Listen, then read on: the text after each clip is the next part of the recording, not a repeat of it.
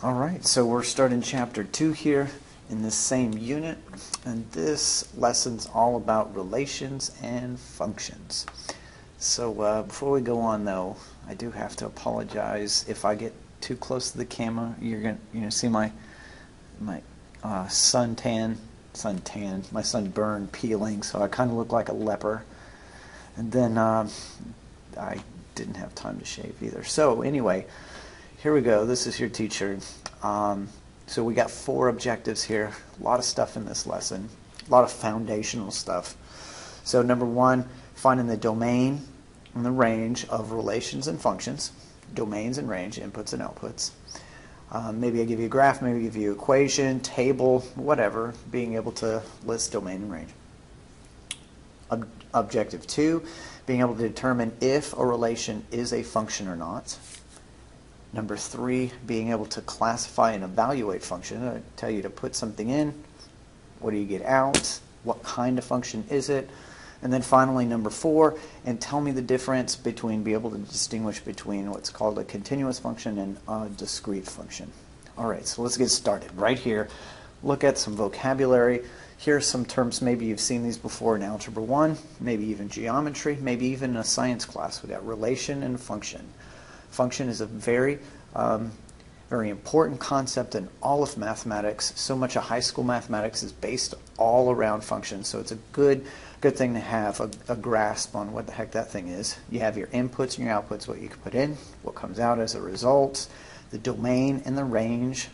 They're also inputs and outputs. Independent variable and dependent variable, which you probably talk about in science. Again, what you put in, what you get to come out.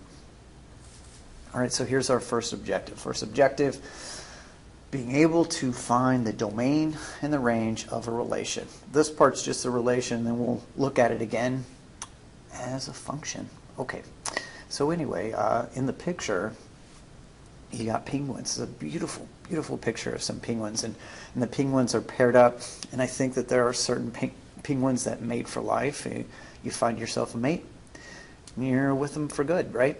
And that's what a function or a relation is doing, is that you're pairing 2 things up. You're pairing up an input and an output, just like with these lovely penguins. Okay, so what a relation is in math, a relation is just a pairing up of inputs and outputs. I take this number and I pair it up with that number. That's it. That's all a relation is. Some kind of way that I can pair up 2 numbers.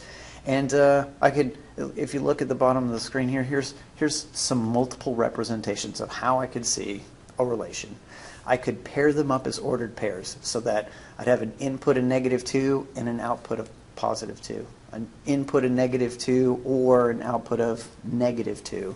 And so on. I could see it as a table, inputs and outputs, x's and y's. I could see it on a graph where I have my inputs on the x-axis, my outputs on the y-axis, or this lovely mapping diagram. Again, it's saying here are the inputs. I'm going to pair them up with those outputs here.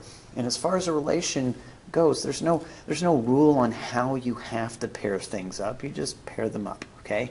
And how they are paired up is whatever it is that you write down in your ordered pairs, your table, your graph, or whatever it might be. Okay? So what's the domain and the range of each of these relations? Well, you have to know what the heck domain and the range actually means, right? Yeah, we're going to have to talk about what those things are. Domain means all the stuff that you get to input, range, all the stuff that gets to come out. So we will get there. So right here, those are those 2 vocabulary words, the domain and the range.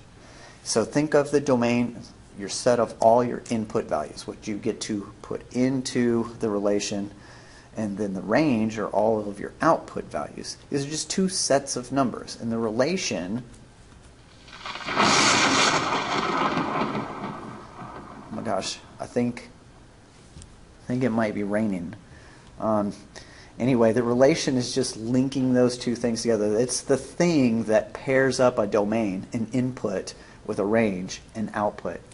And you know domain is usually an x value, and a range is usually a y value. And all of these things for the domain, they're linked alphabetically. It just kind of happened by chance, but it's a good thing for you because domain comes before range, X comes before Y, and input comes before output. It's very easy to remember if you think of it in alphabetical order like that. Okay, so consider this relation given by all these ordered pairs, blah, blah, blah, blah, blah, blah, blah. Identify the domain and the range. Okay, should be a piece of cake. And all we're going to do is list these things out and put them in a set builder or curly brackets, right? Okay, so my domain, I'll just make it a D and open up a JLino and just list out all of your domain numbers, all your X values, all your inputs. And I don't really care what order you put them in. Sure, some people like to have them in least to greatest, whatever. If they occur more than once, do you have to write it? No. All right, so let's just go with each one of these ordered pairs. I got a 3 for an input, a -1, I got a 2, I got a -2, and I've got a 0. Right? I don't have any duplicates. Sure, I could have gone like this, -2, -1, that looks like a 7. That still looks like I don't know what that, where's my eraser? Here we go. All right, -1, a 0, and when I have a 2 and a 3. You could put it in that order. Again, honestly, it doesn't matter. Range, I want to list out all of my Y values, all my outputs. So I got a 2 from the first one, got a 0 from the second one, a -1, a +1, and then a 3. That's it. There's no complication to that whatsoever. All right, on the same set of ordered pairs, represent this as a graph and a mapping diagram.